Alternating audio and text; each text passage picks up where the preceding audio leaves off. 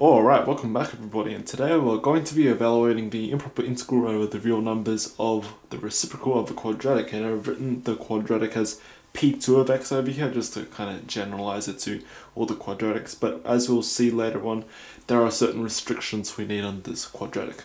So yeah, let's just jump straight into the solution. You might have guessed it already, but we're going to be using some complex analysis today to evaluate this thing. So let's just get started. So first of all, I want to rewrite this integral a little bit. This is going to be the integral from minus infinity to infinity of 1 over, now p2 of x, that's just a quadratic, so we want a quadratic in the form ax squared plus bx plus c dx, and we actually want a, b, and c to be real numbers. There's probably other methods you could use if you want these to be complex numbers, but we're just going to assume these are real numbers for now. Okay, so we have our integral in this form right here, and well, what are the restrictions we need on our quadratic on the denominator right here? Well, if we have a quadratic, let's say, that looks something like this. Well, what's interesting about this quadratic? Well, it has the two solutions right here, two zeros. And the problem with having solutions here is that when you take the reciprocal, so 1 over, let's say, 0 right here, well, you're going to get asymptote. So our function is going to blow up, kind of. So it's going to look something like this. And you can't really integrate that over the real numbers because our integral will diverge. So let's say our quadratic looks something like this, where it has no solutions or any real solutions. Well, then our curve will probably just look like some bell curve, and we can actually integrate that. It's going to converge. And how about the case where this thing only has one solution, so it just touches the x-axis? Well, you're still going to get some kind of asymptote right here. Let's see, this is going to give us a truncus like so, and this integral diverges if you integrate across to real numbers. So essentially what we want is for our quadratic to have no solutions, and there's actually a certain restriction we want on our quadratic in order for that to happen, namely that we want our discriminant to be less than 0, because the discriminant kind of tells us how many solutions we have. If our discriminant is less than 0, then we're going to have no solutions. If it's 0, we have one solution, and if it's positive, then we have two solutions. And this discriminant thing right here, that's equal to b squared minus 4ac, and you might have seen this from the quadratic formula, for instance. So the quadratic formula is minus b plus or minus the square root of b squared minus 4ac, all divided by 2a. And you see, if b squared minus 4ac, well, that's our discriminant, if that's less than 0, then this part right here, that's going to be some imaginary number, so we actually won't have real solutions. And in the other cases, if discriminant is equal to 0 or greater than 0, then this square root will exist, hence we will have one or more solutions. So we want our discriminant to be less than 0 so that we don't get real solutions, so that our curve is nice and continuous everywhere and our integral actually converges. So this is the one restriction we want on our quadratic. So where can we go from here?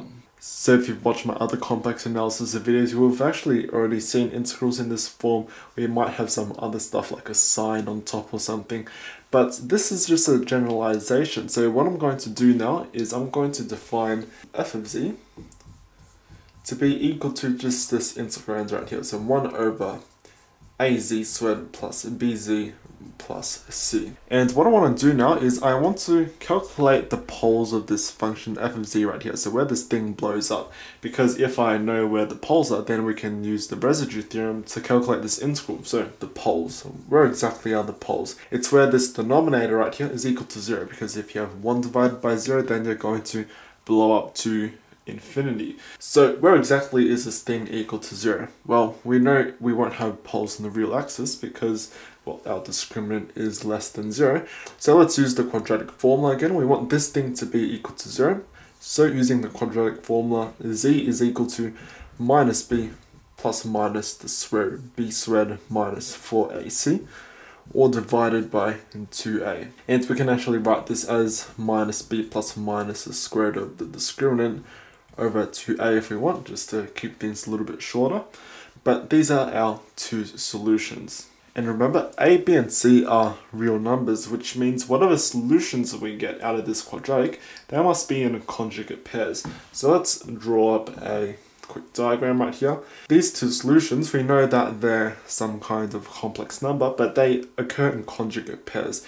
So if we have a solution here, for example, we're going to have another solution down here. And you can kind of see that because this thing right here, the square root of the discriminant, is an imaginary number. So we have some real number which stays fixed, and then plus minus this imaginary part right here. So now we know where our poles are. We want to establish some kind of contour to integrate across. So how do we do this? Well, notice our original interval was from minus infinity to infinity. So let's just consider the finite case. Let's consider some kinds of interval from minus r to r. So let's consider an interval from minus r to r, like so. So that's going to look like something like this on the real axis. So it just goes from minus r all the way up to r. And remember I said we want to use the residue theorem. That's why we figured out what these poles are. So we want to enclose one of these poles, and we're just going to go for this upper arc right here. It actually doesn't matter whether you choose the top semicircle or the bottom semicircle to enclose these poles. Everything's going to work out the same in the end anyway. It's just that you're going to have a bit of a different orientation on the real axis.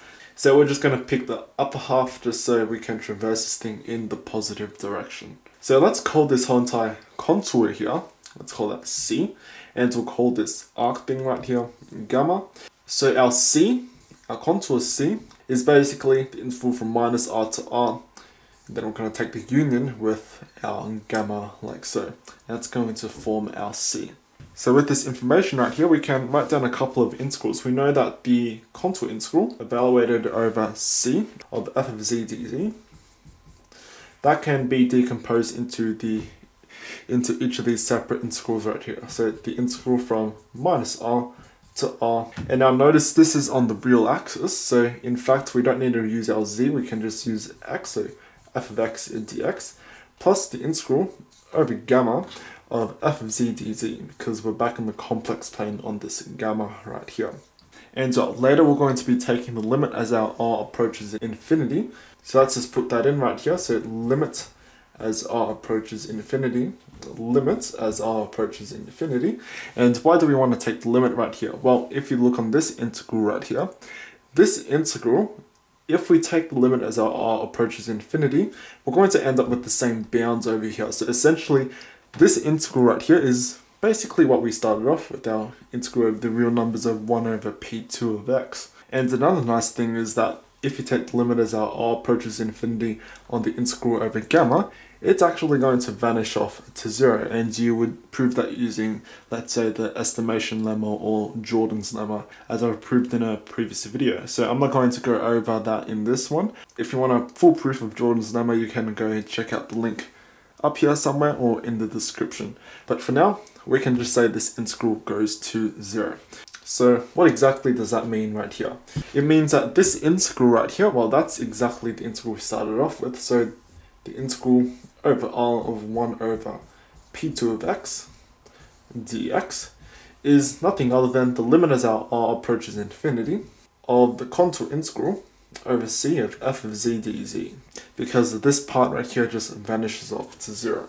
So now our question is, what exactly is the contour integral over c? Because if we can find this value right here, then we've basically solved our original question. So here, this is where we're going to be using the residue theorem. So the residue theorem tells us that the contour integral over c, that's exactly 2 pi I times the sum of the residues of our function f of z, like so.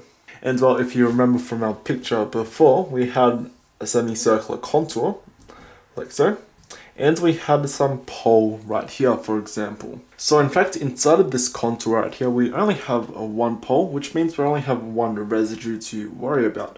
So this is equal to 2 pi I times the residue at z being equal to, let's call this pole right here z naught, so z naught of our f of z, like so. And if we can calculate this, then we've basically solved our original question. So right here, what can we do? We can use the definition of the residue. That's going to give us 2 pi I times the limit as z approaches this pole, so as z approaches z naught, of z minus the pole times f of z. But f of z is exactly this thing right here, so 1 over az squared plus bz plus c. And right here we run into a bit of an issue right here, because if you plug z equals z naught into here, we're going to get a 0. And since z naught is a solution to this quadratic at the bottom right here, we're also going to get a 0 at the bottom. So in fact here, we're going to get 0 divided by 0 if we plug in z naught. So how can we get around this? Well, we can just use L'Hopital's rule. So now our original integral is equal to, well, we'll still have this 2 pi I right here. And now we're going to have the limit as z approaches z naught. We're going to differentiate the top right here, and we're going to differentiate the bottom. So differentiating the top right here, this is just some linear function in z, and it has a leading coefficient of 1 right here, so derivative is just 1, and over, and derivative of this bottom right here, well, that's just 2az plus b. There's some basic power rule stuff right there. And now we're safe to plug in z naught into this limit right here, because nothing's going to blow up. So z naught, well, this was our solution actually, but notice we had 2, and we're just going to take this positive right here because it's on the upper half of the complex plane. So we're just going to take the positive for our z naught right here.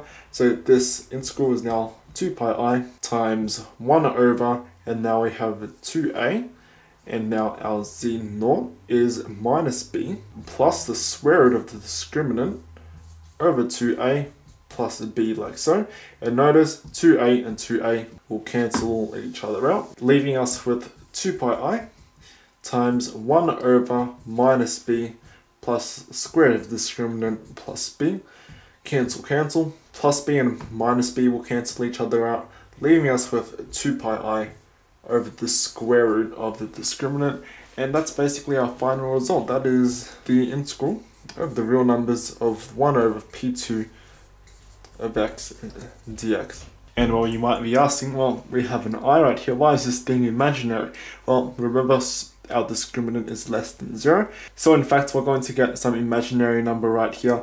And if you want, you can put a negative right here in the discriminant, and you're going to end up with 2 pi over the square root of minus discriminant, because you're going to get an I right here, which will cancel out with this I up here. But yeah, I prefer this expression better. It just looks a bit cooler in my opinion. So yeah, that's basically the final result. And I guess one more thing I want to talk about is whether you choose the upper half or the bottom half. So if you choose the bottom half of this contour right here, you're going to be going in this direction. And since Cauchy's residue theorem assumes that you're always going in the positive direction, so anti-clockwise around this loop, then what happens is that you're integrating in the opposite direction on this real axis right here. And also, if you choose this bottom contour right here, you're going to be taking this negative square root of discriminant, and where does that come in? That comes in right here. So instead of positive, you're going to have negative, and you're going to get a negative right here, and you're going to basically end up with a minus right here. But this result is actually the integral from r to minus r. So if you want to flip the orientation, you have to multiply by a negative to go from minus r to r, and you're going to get this result right here. So yeah, that is basically it for this video. I hope you guys enjoyed it, and yeah, up until next time, have a wonderful day, and I'll see everyone later. Bye bye.